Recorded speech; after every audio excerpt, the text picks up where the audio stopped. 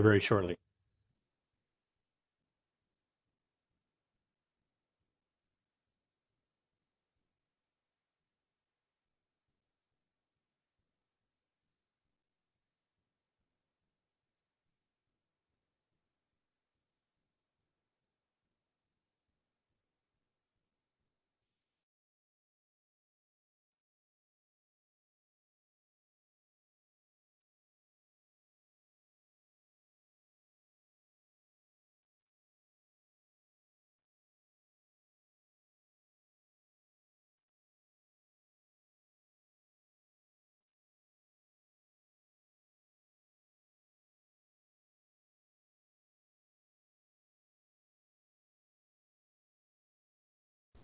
Okay, again, welcome everyone to the town hall this evening.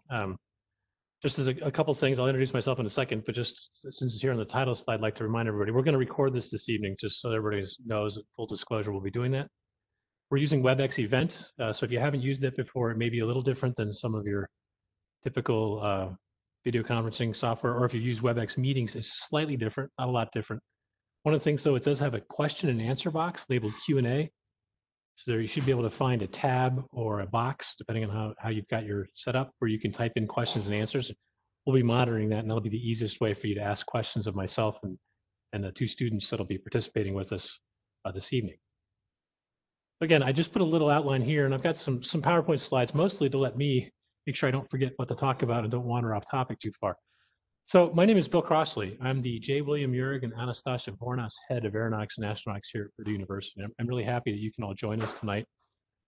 I'm going to try to give some quick updates about the school, and as is often typical of faculty members, I probably have too many slides, so I'll watch my time pretty quickly, and I might skip a few things.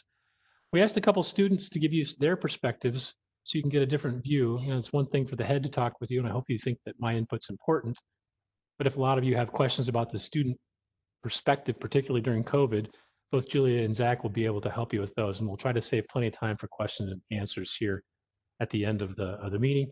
Several of you sent in questions in advance, and so we've got those as well. And Stacy Clarity, our communications director, will help us do the Q&A at the end of today's event. So maybe I'll get started. I've got a couple notes here.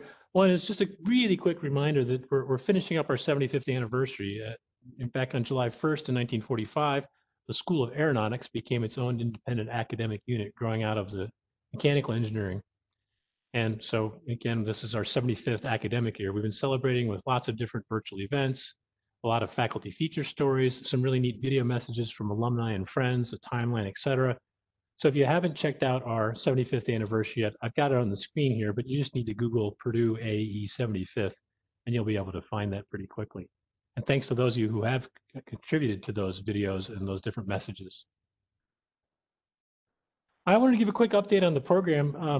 You know, we've got mixed opinions about U.S. News and World Report rankings. They are important and people do look at them. And so I wanted to share those with everybody. The 2021 rankings were actually released back in September, so it was after the last time we had this town hall meeting. So just to give you a current update of where our colleagues think Purdue's undergraduate program ranks. And I phrase that on purpose that way.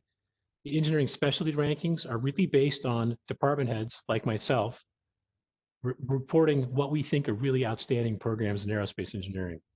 And those get ranked based on the number of people that say we think this is an outstanding aerospace engineering program. So the top 10 are at right. There's a few ties, including us being tied with Stanford at 5th place. We were tied last year, 4th place with Embry-Riddle, and you can look at that list and see how we move around a little bit. I think as long as we're in the top 10, that's really important because it means our reputation is really good. Top 5 is nice, but some of it's not completely a popularity contest, but I have to admit there's part of it. So being ranked by our colleagues pretty highly is really important. The reputation score in the far column there is actually the reputation of the university, of the College of Engineering as a whole at these different programs. And our College of Engineering was ranked 9th in the country in these rankings for undergraduate engineering. So number 5 is, I think we're a little bit better than number 5, but number 5 is quite admirable. The graduate report, they did the 2021 rankings, they came out in March of 2020. And so we're expecting the 2022 rankings to come out here shortly. We don't have them out yet. They're probably at the end of this month.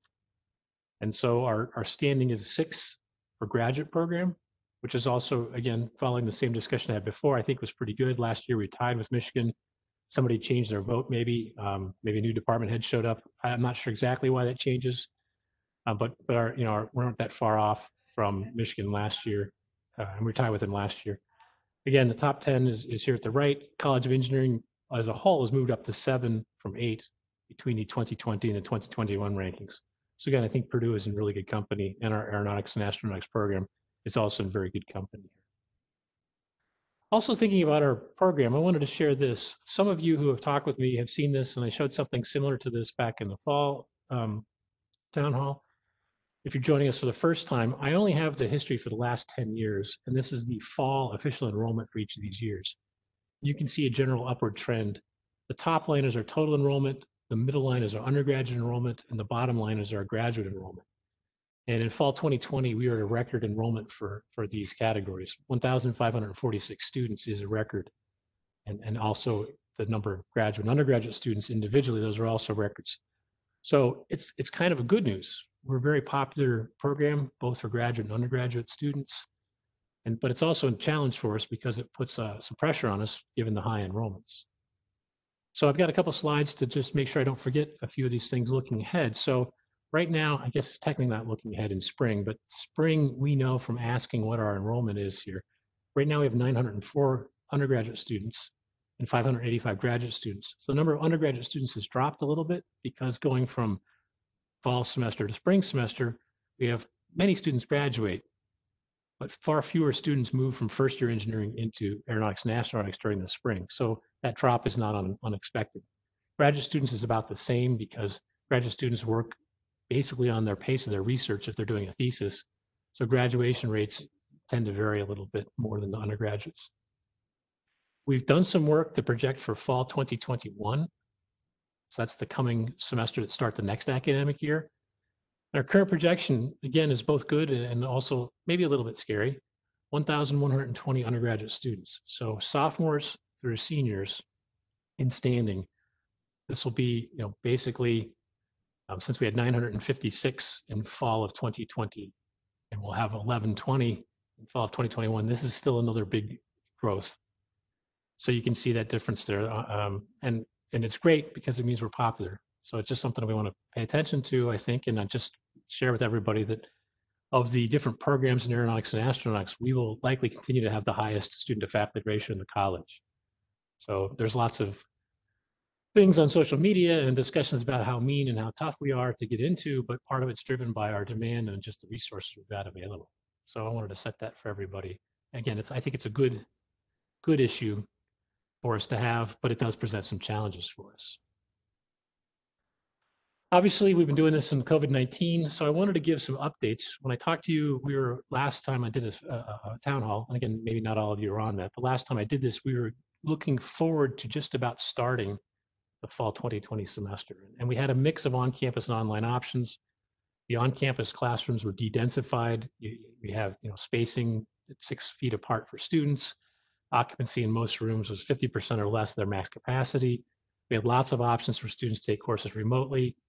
To be fair, even though we did it in a hurry in spring of 2020 to respond to the crisis, we were still doing a lot of learning on the fly. I think we did pretty well. All of our AAE lecture-based courses had online experience options. The lab courses still took place with greatly reduced numbers. We had students wearing protective equipment in addition to face masks where appropriate, and we pulled that off. Spring 2021 was similar, although we did shift to having more in-person options. We still allowed students that needed to be online to do it online. We still allowed students to not have to show up to class if they felt ill. We didn't want them coming. So there were ways to access content remotely. And so there's a good balance there. And we found that some students actually preferred the online delivery for all kinds of different reasons. So there's a wide variety of student experiences there. But I always hear some stories that aren't so great, but overall, I think the experience for aeronautics and astronautics students has really been positive given the current environment.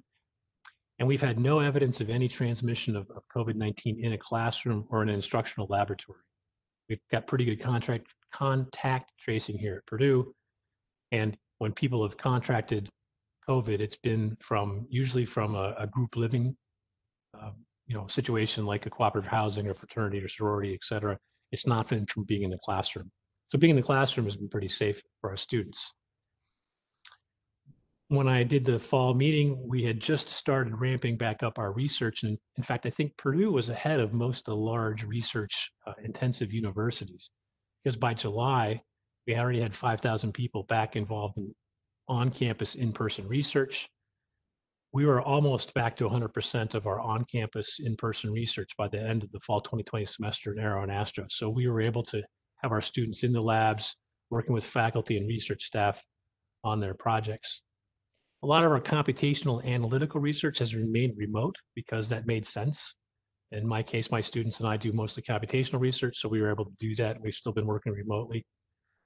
We have had cases where someone who's been working in an on-campus lab has been either exposed to someone with COVID or has been diagnosed with COVID. And so we have really good protocols to close down that space and clean it and then get it back up and going after a certain period of time. And so we haven't seen any transmission in the research spaces, and I think we've done a good job with that. So looking ahead, summer is going to operate a lot like spring. In aeronautics and astronautics, we have a small number of courses in the summer, not zero, but small, and they'll have de-densified classrooms and they'll have online capability. In fall, though, we're planning to move back to close to typical on-campus operations. And so I've got a bunch of bullets there to make sure that I make a few points clear.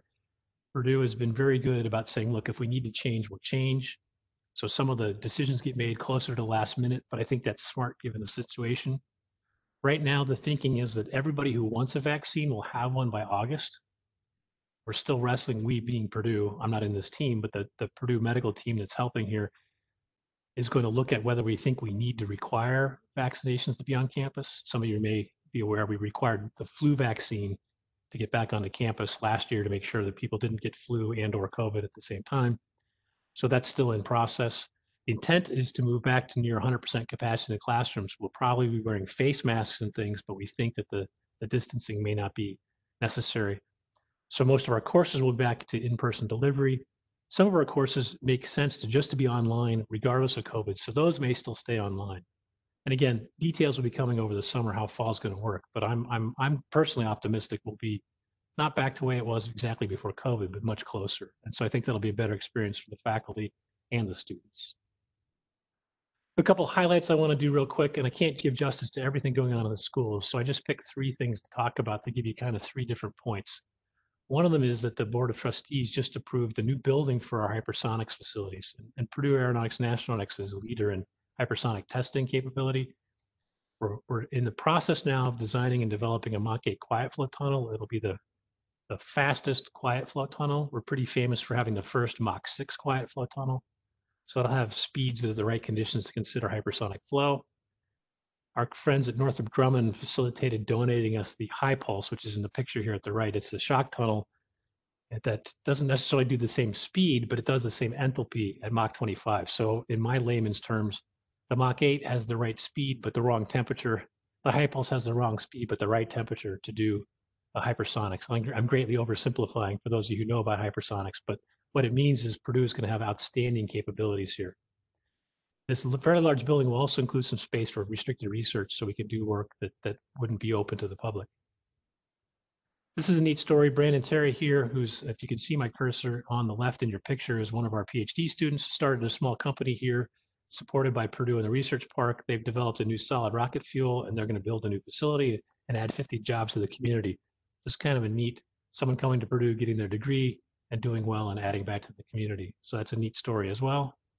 And our alumni are scattered everywhere. So many of us, including myself, watched the SpaceX Demo 2 launch to the International Space Station and the return. And many of our alumni were honored by NASA for their contributions to that. Again, I put a link down here. If you follow us on social media, you can find most of these stories. But it's neat. We've got alumni doing big things, alumni staying in town and doing interesting things, and we're adding to our research capabilities. I know we're getting close on time here, so let me give you a couple highlights of things. Some of the questions asked, what are you looking forward to doing in the next year or looking ahead? So for the next academic year that's going to start in the fall, we need to do something to continue to address these impacts of our large enrollment.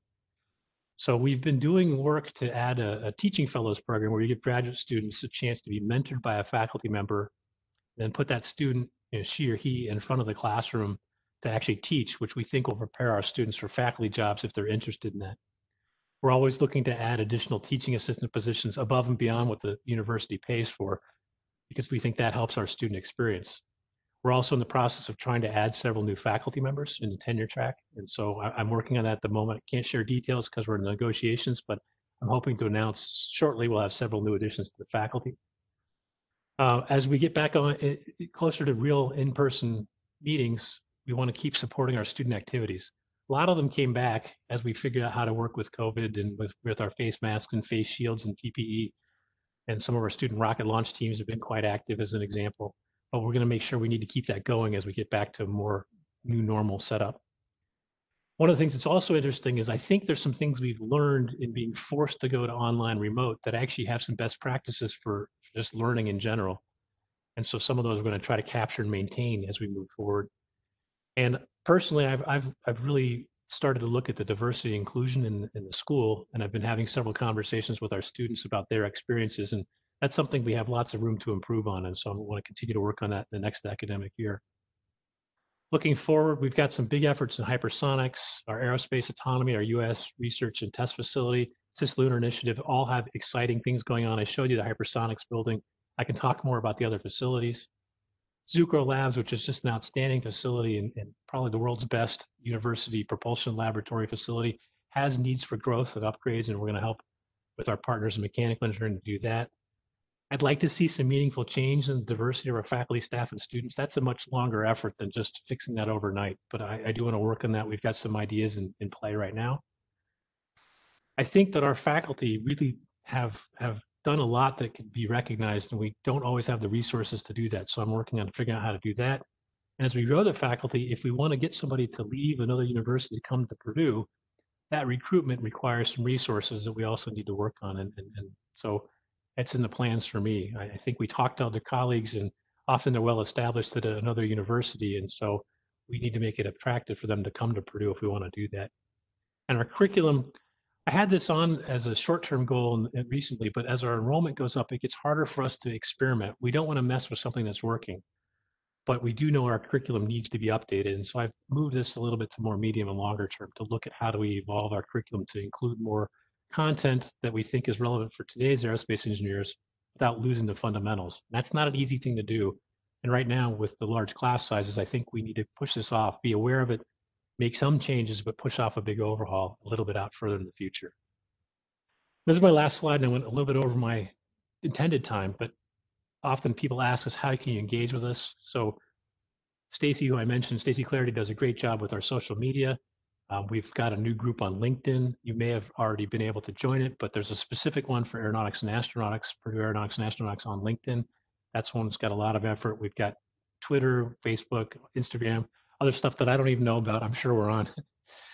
The Purdue Day of Giving is coming up, and I know it always feels like we're always asking for money, but it is expensive to run the school and keep us top notch. And so the Purdue Day of Giving is a chance to give directly to the school. Some of our facilities upgrades, the student support, faculty recognition, those may be bigger gifts, but if that's something you think is in your capability to do, we'd be happy to chat with you about how you could help us do that. And then I know one of the things that I've got a lot of alums, I looked at the attendee list, and a lot of you are at places that like to hire our students. And if you have internship opportunities or other opportunities, make sure you let us know. Sometimes we can't always just go find those, and sometimes we don't know what's going on. And so if you can share those with us, that would be a huge help for us. We've got a nice setup to share information with our undergraduate students. So with that, I think I probably went a little bit too long, but that was my quick overview. So let me stop sharing here real quick. And what I'd like to do next, before we take Q&A, is I'd like to introduce some of our students. And so first I'm going to introduce to you Julia Kozlowski. So Julia is a senior here in Aeronautics and Astronautics. She's graduating in May, and she's going to stay with us to study her master's degree focused in propulsion. So she'll probably be out at Zucro Labs that I mentioned. Julia's got a neat story background. She transferred to Purdue in her sophomore year, and since she's been here with us, she's done a lot of work in rocketry, propulsion research. She's done a couple of internships, has been involved in outreach for K through 12. She's currently the president of the Purdue Women in Aerospace, which is one of our big student organizations. And Julia's done a great job hosting our virtual Amelia Earhart Summit. So we've done that in person for 2 years. This is our third go at that, the Women in Aerospace, along with Graduate Women's Gathering. runs this event to showcase the diverse experiences and the diverse number of people that are in aerospace. And that's been a great event going on this month. So, Julie, let me turn it over to you, and I'll let you give a few words. All right. Thank you so much, Professor Crossley. Can you all hear and see me okay? I can hear you and see you fine, Julia. Okay, great. Thank you. So like Professor Crossley said, my name is Julia Kozlowski. I'm a senior in aeronautical and astronautical engineering here at Purdue with a specialization in propulsion. I'm originally from Los Angeles, California, and I transferred to Purdue my sophomore year. I learned my freshman year that I really loved propulsion and working on different propulsion systems. And so I learned about Purdue's different opportunities in propulsion, both in and outside the classroom. So I decided to transfer. And my first year at Purdue as a sophomore definitely involved some catching up on the first year engineering classes because I couldn't unfortunately get out of all of them. But I started taking my first aeronautical and astronautical engineering classes that year, and I was soon able to settle and feel a lot more comfortable at Purdue. And since coming here, I've been a part of a lot of different organizations and clubs. I was on the Purdue Space Program Liquid Rocket Team. I was an undergraduate research assistant at Zucro under Dr. Slava, and I've also had various leadership positions in different clubs. So a lot of these leadership positions involved outreach, which was one of my passions. I was a Purdue Space Day volunteer and also outreach officer for an organization called Purdue Mars here at Purdue. And both of these positions involved exposing young kids to aerospace engineering and STEM early on. And that's something that's important to me because one of my former bosses told me that, by exposing young kids to STEM and engineering early on, they're going to be the next generation of scientists and engineers. So it's really important to do that. This year, like Professor Crossley said, I'm proud to be president of the Purdue Women in Aerospace organization. Women in Aerospace focuses on combating the gender disparity in the aerospace field. And we do this by providing all aerospace students at Purdue with opportunities and events in education, networking, and professionalism. And it's been tough this year because of COVID-19, as most things have moved virtually. And actually, right now is the busiest time for women in aerospace and for me personally due to the Amelia Earhart Summit. So I am one of the heads of the Amelia Earhart Summit Planning Committee. Usually the Amelia Earhart Summit is an in-person weekend-long event with panels, keynote speakers, workshops, and different interactive events. So this year it's completely virtual and it is going on right now. And so far we've had a lot of speakers from a lot of different places like SpaceX, NASA, Virgin Orbit, Virgin Galactic, Microsoft. Professor Crossley was one of our speakers. We've also had some from CU Boulder and MIT, essentially all these different places you can name. And so a lot of these events included like panels where we talked about what you can do with an aerospace engineering degree, the different diverse paths you can take in the aerospace community. We also had a panel on the underrepresented groups in aerospace and sort of talking about their experiences. And so, like I said, the summit is going on right now. It's a pretty busy time and it's been tough to plan, especially virtually. But overall, it's been a really fulfilling and successful experience for me and women in aerospace. So I want to take some time to talk about my experiences at Purdue during the COVID-19 pandemic. So I remember a year ago, I was talking with one of my friends in AAE about the pandemic and what's been going on, and he said that he thought we were going to get sent home. And I was telling him, kind of brushing it off because at this point it wasn't so bad. There weren't many cases. And, of course, later that day, we got the email from Purdue saying that we were going to get sent home and not come back after spring break. And my first thought was, oh no, I lost that bet with my friend. And then my second thought was, this is going to be interesting. This is going to be completely different, something none of us had ever really dealt with before. So when I was first at Purdue, I was thinking about how, I made a lot of friends who were into the same things that I was. I was challenged and I learned a lot in my classes and I was in a lot of extracurriculars and suddenly everything was different. I went back and flew back to Los Angeles and finished my semester online. My Zucro research was cut short and all of my friends were back at their respective hometowns. But even though this was a very challenging and kind of sad time, I want to talk about how Purdue handled it. And I thought that, you know, a lot of my professors, a lot of the faculty honestly did a really good job with the transition to virtual and now with hybrid classes.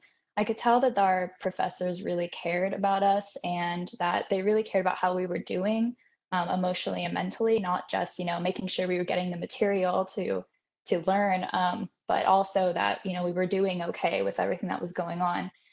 So this year, I haven't had a lot of in-person classes. I actually preferred to have the virtual classes just due to the pandemic. But I did have friends who had a lot of in-person classes, and I was also in one in-person lab.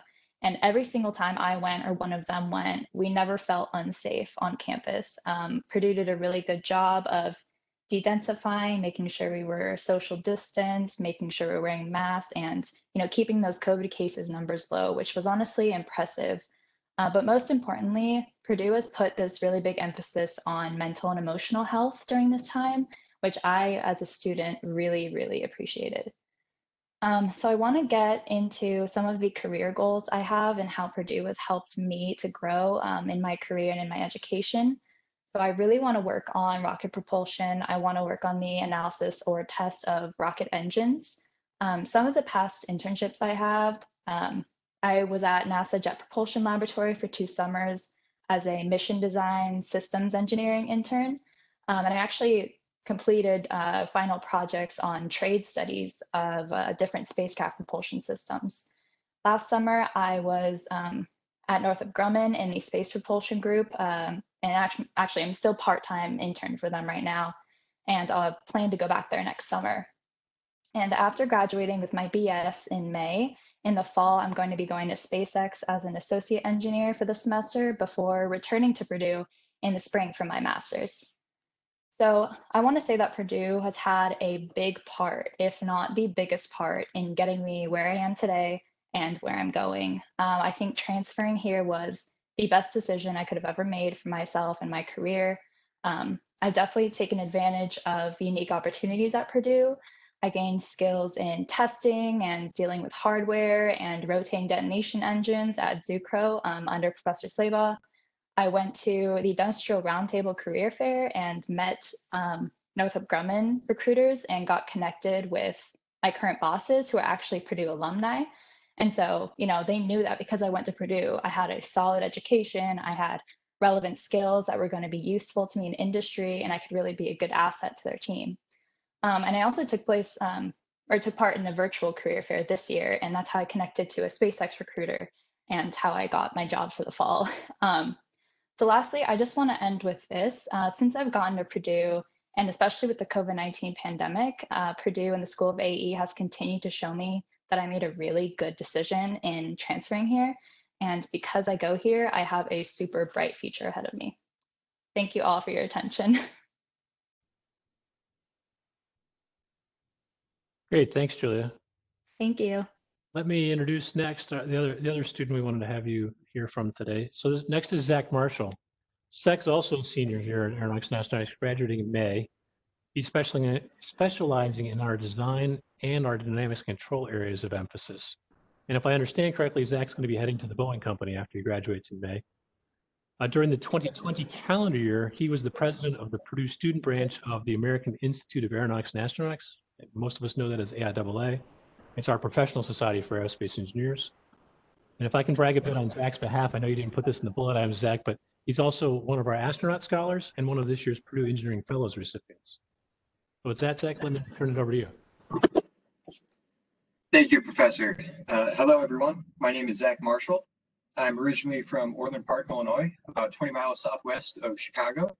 I'm a senior undergraduate student, and I'll be graduating in May with dual degrees in aeronautical and astronautical engineering from the School of Aeronautics and Astronautics and aerospace financial analysis from the School of Aviation and Transportation Technology. Within aerospace engineering, my major area of specialization is aerospace systems design, and my minor area of specialization is dynamics and control, focusing on the aeronautics domain. Throughout my nearly 4 years at Purdue, 3 of which I've spent at the School of Aeronautics and Astronautics, my fellow students and I have been afforded with world-class academic and professional development opportunities. It goes without saying that this past year greatly disrupted our lives as students, changing the way that we live and eat in university residence and dining halls, the way that we receive instruction, the way that we are assessed, even the way that we communicate with professors and our classmates. And about this time last year, I found our sudden shift to online classes added a layer of difficulty to already difficult coursework. The very beginning had its fair share of technical difficulties, logistical issues, and simple inefficiencies in relaying physical concepts through virtual means. Going from fully in-person lectures to asynchronous online lectures, as well as moving off campus back home within the span of a couple of weeks, was a quite dramatic change and definitely necessitated alterations to my study habits. But I believe professors and students alike worked to make the best out of the hand that we were dealt. In the fall 2020 semester, I took 7 courses, with 3 of those being fully online and the remaining 4 being in person with an online option. I can echo what Julia said about never having any concern about my safety in any part of my experience on campus at Purdue. And then with the exception of all my courses this semester, with the exception of my senior seminar course this semester, all of my courses have been in person with live stream lectures. And I appreciate that flexibility that the pandemic situation has actually afforded us, namely the availability of lecture recordings that I may routinely reference to clear my understanding of a specific topic. I believe our learning has adapted very smoothly to our new reality, and I believe our increasingly effective use of web conferencing platforms has made the virtual transition a point of strength rather than one of weakness for our school. The School of Aeronautics and Astronautics empowers our education by supporting experiential learning in aerospace student organizations and leading-edge undergraduate aerospace research, in addition to our traditional learning in a classroom setting. I have personally been active in both undergraduate research and student organizations. For the past few years, I've worked in the Advanced Aviation Analytics Institute for Research, Center of Research Excellence at the Purdue Airport under the guidance of Dr. John Mott, working on UAS airspace separation conflict projects and FAA Airport Cooperative Research Program University Design Competition teams. I started this undergraduate research journey through the Discovery Park undergraduate research internship program. And I can say that the nature of the projects I was assigned to and the great guidance of my research mentor have allowed me to explore and discover my passions within aerospace. And they have absolutely been integral to my academic success in this program since. Another highlight of my time at Purdue has been serving 2 terms on the executive board of the Purdue student branch of the American Institute of Aeronautics and Astronautics, first as treasurer and then as president for the 2020 calendar year. Joining and eventually leading Purdue AIAA, which is one of the largest aerospace student groups on campus and in the country by membership, was a truly transformative experience in terms of allowing for a hands-on application of concepts that we learn every day in lecture hall. And despite our sudden transition to a virtual setting last year, I'm proud that Purdue AIAA exhibited a record growth of 45% year over year in membership revenue during the fall 2020 semester and has continued to support various design teams. These design teams include a vertical flight systems team operating in the electric vertical takeoff and landing eVTOL space, and a hybrid rocket team established in 2018 in partnership with another student organization, Purdue Space Program, that to my knowledge has since made Purdue the only school in the country with concurrent student-led liquid hybrid and solid fueled rocket teams.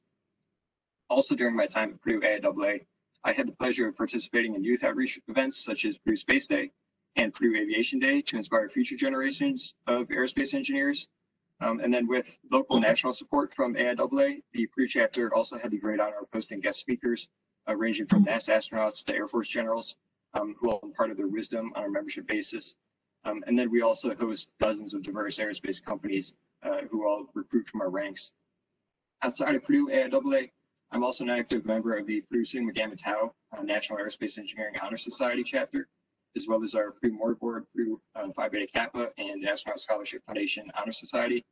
The School of Aeronautics and Astronautics gives us a deep yet holistic understanding of aerospace concepts, and I believe that really positions us well to contribute in industry internships. I've completed internship and mentorship programs in a variety of roles at Republic Airways and American Airlines, and am currently a part-time virtual student federal service e-intern within NASA's Aeronautics Research Mission Directorate. These experiences in industry have greatly complemented and directly enhanced the knowledge that I gleaned from coursework, and such internships and co-ops are heavily encouraged and enabled by AAE staff and faculty. Upon graduation in May, I am extremely thrilled to be joining the Boeing Company, specifically within Boeing Defense, Space, and Security, as a systems engineer based in St. Louis, Missouri. Especially in these challenging times, I'm very grateful for the great online and in-person instruction from our wonderful AAE professors, as well as for the many fantastic opportunities that the School of Aeronautics and Astronautics continues to offer us. As we reach this modern golden era of human spaceflight and rapidly approach impactful new frontiers in hypersonics and advanced air mobility, among others, it's an incredibly exciting time to be studying aerospace, and I can't imagine a greater place to do so than right here at Purdue School of Aeronautics and Astronautics. Thank you.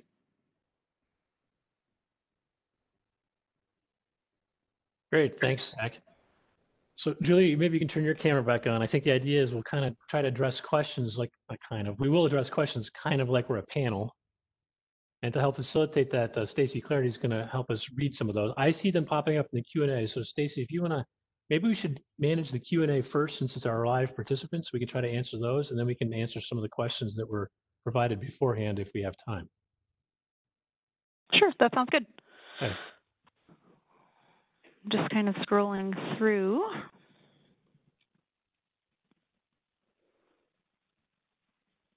Okay, so one of our alums, Mark Sleppy, asked, how are you planning to update the curriculum to allow AE students to start out strong in their careers in this new paradigm of the pie-shaped engineer? And he describes pie-shaped engineer. Bill, if you need that.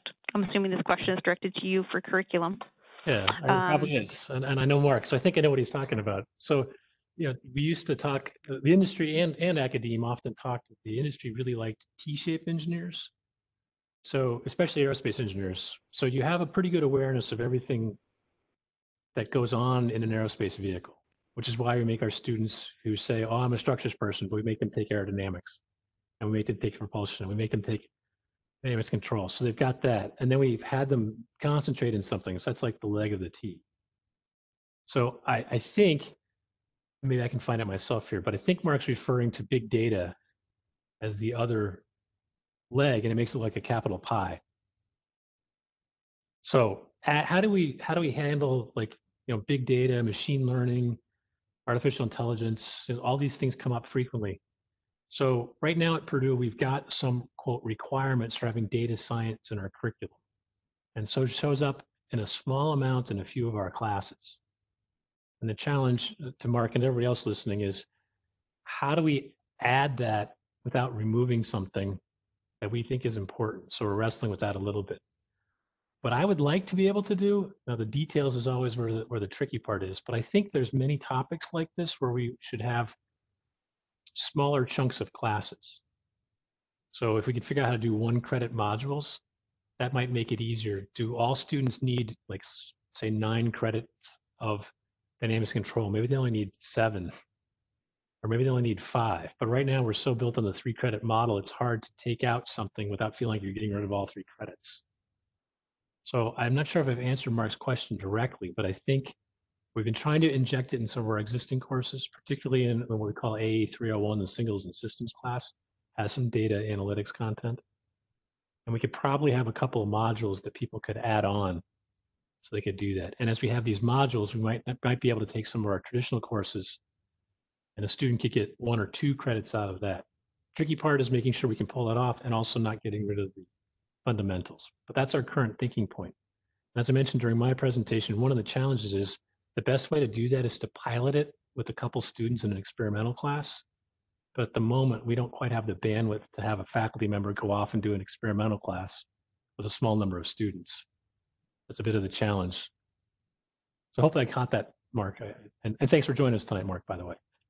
Good to hear from you.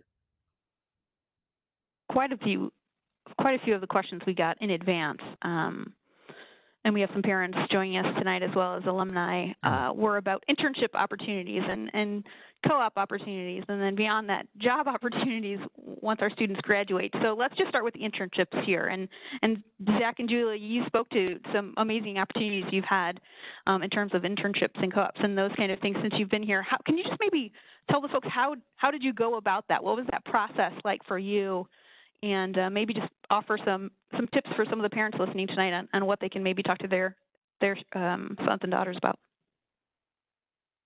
Yeah, I can speak to some of that. I have definitely been in a position where, I'm applying to 20, 30 applications for internships one summer and, not hearing anything back for a few months and, getting disheartened and just having a ton of applications out there. And some advice that I probably have is number one, I'm one to like compare myself to other people. And, I've kind of learned to get over that a little bit, but it can be hard, when you see all of your friends getting internships and then you don't, and you feel like you need one, even as like a freshman or sophomore, when I had friends getting internships, and you absolutely don't need an internship your summer of freshman year or sophomore year.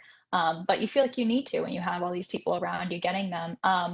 Honestly, the best advice I can give is just to keep trying, keep applying. You're going to be sending 30, 40, maybe even 50 applications one summer just to, get noticed, because it's very competitive. And that's something that I really had to sort of experience firsthand, and I was like, well, I'm good, I have good grades and I do all this stuff. And you'd think, that would be enough, but AE is very, very competitive. And that's just something that I had to, kind of learn the hard way. Another piece of advice is even the smallest little connections you may think that, your kids don't have or current students don't have, use them anyway. Because I was lucky enough to get an internship really early on in my college career at NASA JPL. And I totally did that by the smallest connection I thought I didn't have. And I just thought it was a long shot, but I went for it anyway.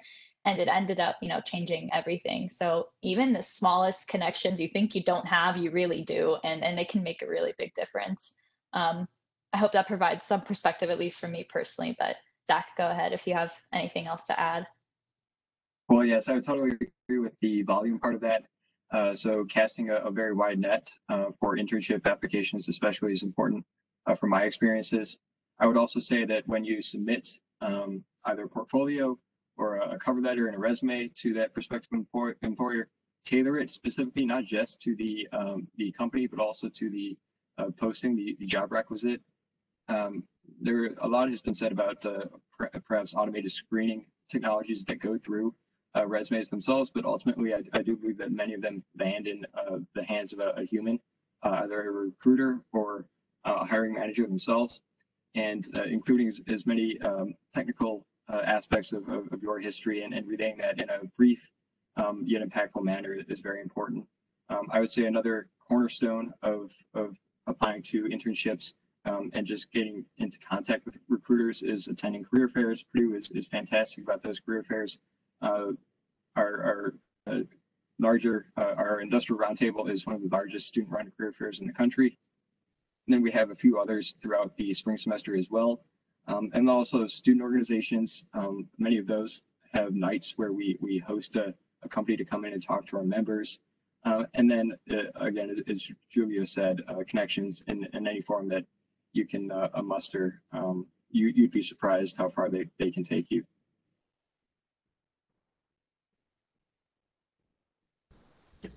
We actually had a question. I'm sorry, Bill. I didn't know if you wanted me to add or if you were directing that toward the students too. I mean, some of the, I mentioned really quickly, is we do have contacts in industry who are willing to help provide advice and inputs about how to write your resume to get those jobs. We have a pretty strong mentoring program with our Industrial Advisory Council, and some of our outstanding aerospace engineers can also help with that.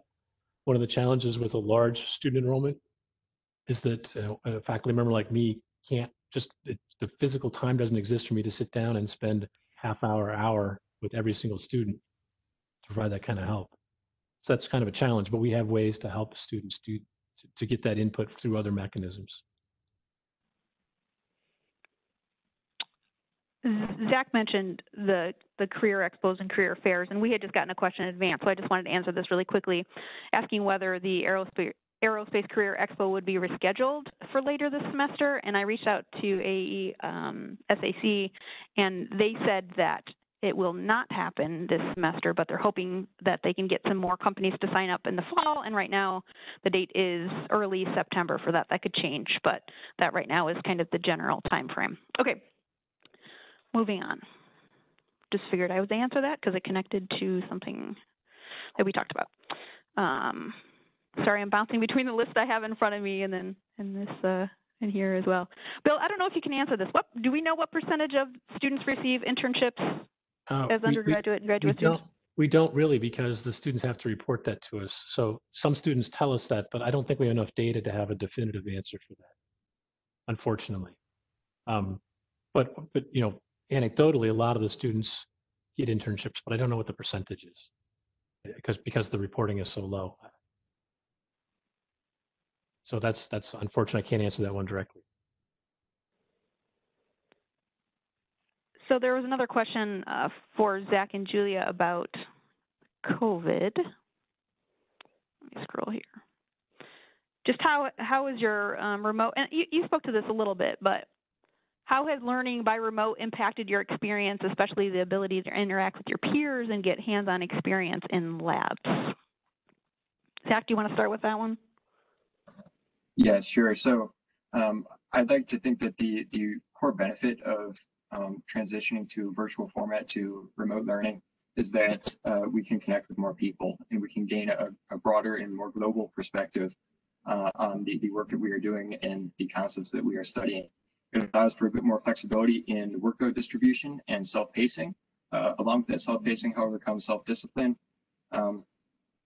I think in a virtual format as well, we have improved collaboration and communication.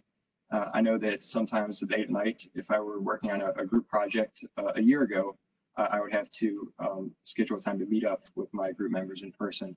And right now I can send them a very quick WebEx link and iron out our issues within minutes rather than walking to Armstrong or doing something like that. I'd also say that accessibility has been improved within comfort and convenience of the way that we receive all of our education. And then also individualized attention. I think in the past, some students may have been intimidated to attend office hours based on just the one-on-one dynamic with the professor. But I've seen that through the web, more students have, at least anecdotally, have been attending office hours. And I think that's really a great thing. There are some issues with virtual learning as well. You could argue that there's a bit of a less personal connection. I think hybrid classes kind of take care of that and make it a bit more efficient and stable. And then some subjects just cannot be as readily conveyed in virtual format as they could be in a hands-on lab setting. But there are numerous tools to get around that. And then also, as we mentioned before, Purdue has taken a ton of safety precautions and making sure that all of our students who are attending in-person lab sections have all the social distancing and face mask and protective control measures to ensure that there is no viral transmission. And hopefully that will return in the near future.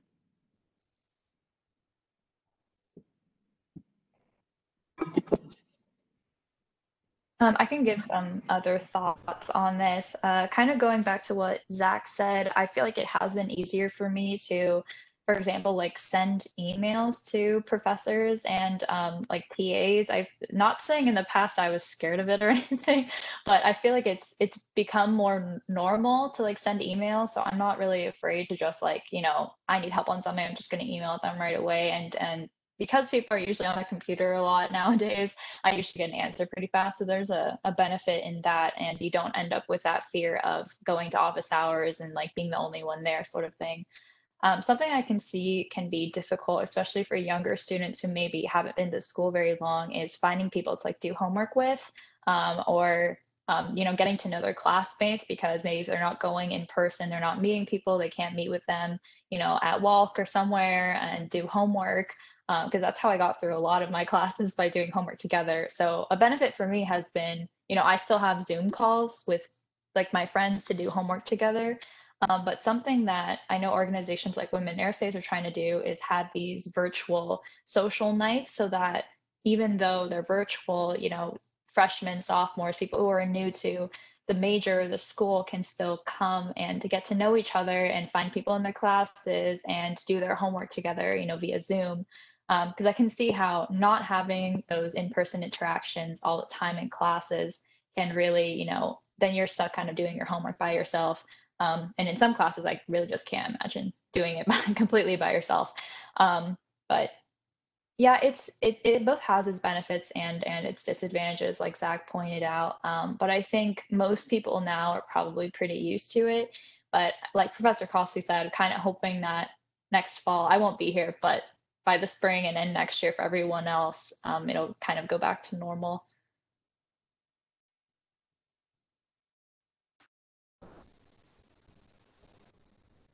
Bill, let's shift this one to you. We've gotten quite a few questions, again, previously, and I think coming in through the chat and the Q&A, just about kind of the employment environment for students who are graduating from us. Can you just maybe shed some insight into that? What does that look like? And sure. Yeah, from what I've heard. Yeah, we have, again, I rely on our Industrial Advisory Council to help with this. We did a panel actually with several of the Industrial Advisory Council members not too long ago, where they talked about the job environment. So I think locally there's some interesting challenges from COVID, right? You know, business has been knocked off center, trying to figure out how to do things, including hiring and things remotely. So I think there was a little bit of a lull. But the aerospace industry broadly has an age issue and has for a while. The average age of most aerospace companies and organizations is close to 50, if not higher than 50 in some places. So there's a great need for aerospace engineers going forward. We've talked a lot of the sort of new, what we call new entrants. So on the space side, that's the Virgins, the Blue Origin, SpaceX. In fact, it feels like SpaceX is just like a Purdue alumni association out in Southern California. Julia's laughing because she spent some time there. So we've got good ties with those companies and sending people there. The traditionals, I know Boeing Commercial has got some struggles right now because the commercial industry's had its issues and Boeing's had its own issues, but I think that will come back. Travel. When Richard Abalafia talked to us as one of our 75th anniversary talks, he's a pretty well-respected aviation analyst, says that basically it's just on a medicated coma right now. And once we get the ability to travel and vaccines are out and people start traveling, once one business person starts traveling, their competitors are going to start traveling. He needs to come back. That's a long answer to say. I think it looks pretty rosy right now. Again, the number of students getting jobs is all self-reported. And so we only know if the students report to us if they got a job. So I can't give you good numbers on exact percentage of how many people are actually getting jobs. But I haven't, as head, I haven't heard any more complaints during COVID than I did pre-COVID about not getting jobs. You know, there's always some students who struggle to get jobs for all kinds of reasons. They're very picky about the job that they want and it's not available or something like that. But I haven't heard any more complaints. So I think that the job outlook looks pretty rosy. And true also on the aerospace side, we have a couple of alums at companies looking at urban air mobility, which has got a lot of challenges, but a lot of promise. And so there's a lot of money in that right now. And we send a lot of our students off to companies like that too. So I think overall it's pretty promising. It's great to hear for everyone on the call, I think. Let's shift back to Julie and Zach. There's a specific question for both of you from Kevin Metrokavich, one of our alums who works at NASA. And he says he speaks with prospective AE students regularly and provides advice from his alumni and industry perspective. But what kind of advice would you, as current students, provide to prospective students to best prepare them for their academic career in AAE or in engineering in general? Julia, go. Yeah, sure. I was like, I can start on this one. So probably like the biggest pieces of advice that I have for any prospective students are at least some things that I've experienced. I kind of mentioned this before. I tend to compare myself a lot to other people, people maybe who, will grasp concepts sooner than I do, maybe get jobs that I want, things like that. Really you're on your own timeline, you're on your own chapter of your own book. So, really just take your time with it and don't rush yourself because, you're not everybody else. So it's not, you're not meant to compare yourself to other people because you're not the same people. And something else is that AE is really tough. And, the people who make it in AE are not the people who succeed every single time. They're not the people who get an A on every test. They're not the people who, get every single job they ever apply for. They're not the people who never get rejected. They're the people who, fail, get rejected, and keep going. Because frankly, I've ran into a lot of my own, people I know, people that I'm friends with that, and even I've done this before too. I will fail or I'll, get rejected from something or, something will happen to me and it'll make me feel like I want to quit. I'll be like, oh, I just want to quit. I'm just not good enough, and it's really, it's really not that I should be succeeding at everything. I know I'm going back to SpaceX, but Elon Musk said that, you learn more from failures than you do from successes. And he's crazy, but he's right about that. And, it really is more about you failing and just learning from it and keep moving on. It's not really just about succeeding at everything, because then you'll never learn. So that's probably the best piece of advice I have. Yes, to tag on to that, I would say that you need to remember that failure is an event, right? Not a person. We all have our difficulties along the way, but it's how we bounce back from those and compose ourselves when things aren't going right that will define how we perform in the future. In terms of traditional academic success, I would say that just doing what the professor usually tells you to do in the syllabus and in the first few course sessions is paramount.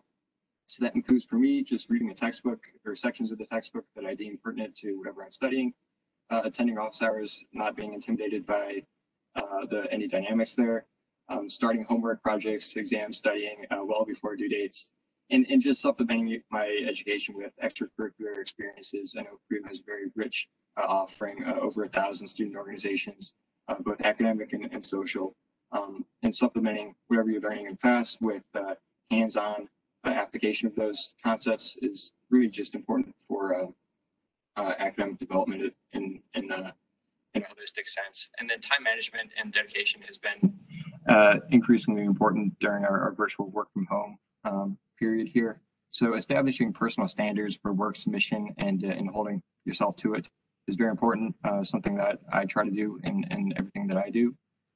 Sometimes that does necessitate putting in long hours, but also remember to be as efficient and effective with your time. Work smart in addition to working hard. And then having the self-control to set internal deadlines for assignments and deliver on those. But also recognizing that your work style needs to be tailored to your personality and situation. And then we all need well-placed breaks and other activities to increase the marginal utility we get out of our time.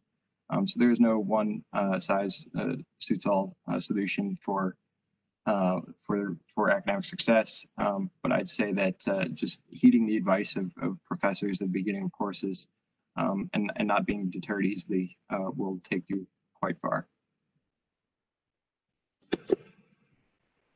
And don't be afraid to ask us for help. We're not all that scary. We might seem scary, but I don't think we're really all that scary. I hope I'm not that scary.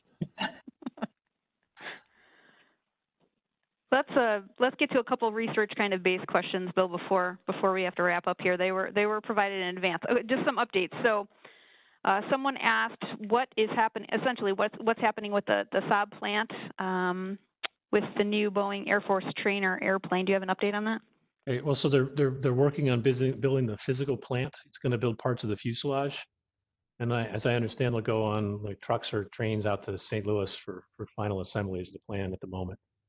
And it's going to hopefully it'll bring some engineering jobs here, but it's going to bring a lot of high skill manufacturing jobs, but a lot of manufacturing jobs initially.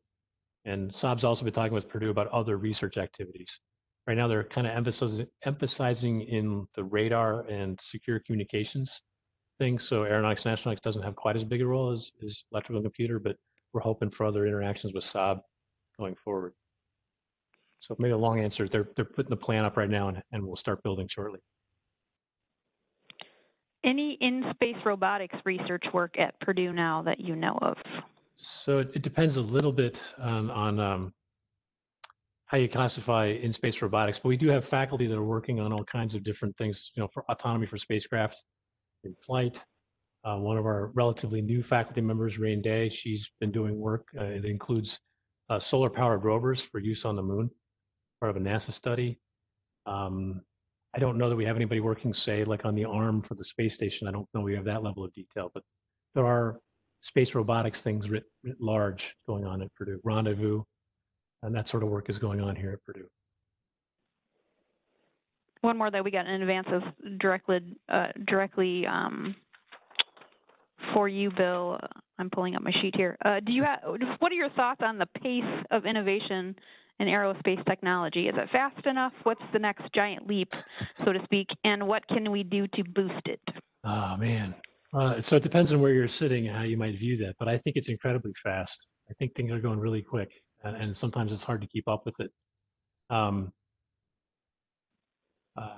well, like I do some work related to urban air mobility, and that's got a lot of challenges. And one of the issues there is how are we going to certify those vehicles? And I know the FAA is working hard with a lot of the companies to figure out how to do that.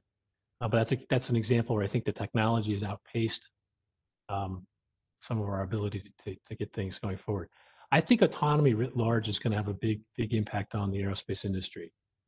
Um, if we make airplanes easier to fly, maybe general aviation becomes a more traditional approach to transportation over in a regional sense.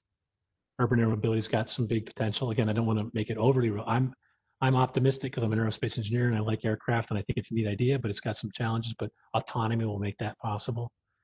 Autonomy might also make larger aircraft possible. It'll be important for defense. So that's a big one we're working on. Hypersonics is really big here at Purdue. That's important for national defense. It's also important for access to space and re-entry to the Earth, but also entry into planetary atmospheres. That's one where there's a lot of things we still need to learn. We got to do something about sustainable aviation. So I'm interested in how it's really hard to beat the energy density of petroleum-based fuel, but how do we replace that and still get all the benefits from aerospace provide? I think they're too numerous. I don't know if I could pick one that's the biggest thing. There's a lot, and I think that's also what's driving our enrollment up, right? This SpaceX and Blue Origin have a lot of excitement, but the opportunities in autonomy and in making aviation sustainable and in providing broadband internet from satellites, these are all things that are driving our enrollment because there's lots of opportunity. I guess I'm over answering your question, Stacy, or the person's question, but I can't pick one that's like the big thing. I think it's going really fast. I think the key is to make sure we're doing it safely. And that's maybe the bigger challenge. So we are past 8 o'clock now. So there were a couple questions that were submitted in advance that we didn't get to. I will go ahead and email answers to those questions to those folks so we can wrap up here tonight. Bill, do you want to go ahead and close us out? Sure. Well, and thanks. I know there's a lot of questions we didn't get to, so that's great. It shows the excitement that our parents and students and friends and alums all have for us. So I really appreciate your participation. Like Stacy says, we'll try to save these and we'll try to get these back, some kind of response to you as best we can. So again, thanks to everyone for your support for Aeronautics and Astronautics in all kinds of ways. Your cheerleader support, your willingness to send your sons and daughters here for education. If you're one of our alums, for your support and continue to help us, whether it's financially, whether it's providing mentorship to one of our students, helping us when a Purdue alum gets out to your company and bring him into the Purdue family at that company. I've always been amazed at how tightly knit the Boilermaker network is at an aerospace. Occasionally, I regret that I didn't do my undergrad here, just given the connections that I see. So with all of that, thank you so much for participating this evening. I know we didn't get to everybody's questions, so I apologize for that. We'll do the best we can. Hope you all stay safe. When it's your turn to get your vaccine, please go consider doing that so that we can all stay safe. And hopefully we'll do one of these maybe before the fall semester. I can give you an update and have a much rosy picture of things going forward. Thanks also to Julia and Zach. Thank you so much for providing the student context for our participants tonight. I really appreciate it. Thanks for taking your time out. If you have a homework now that's late, tell them Professor Crossley made you do this tonight. And they probably won't give you an extension, but but you can still tell them it's my fault. It's the stress-free week, so we're good. There you go.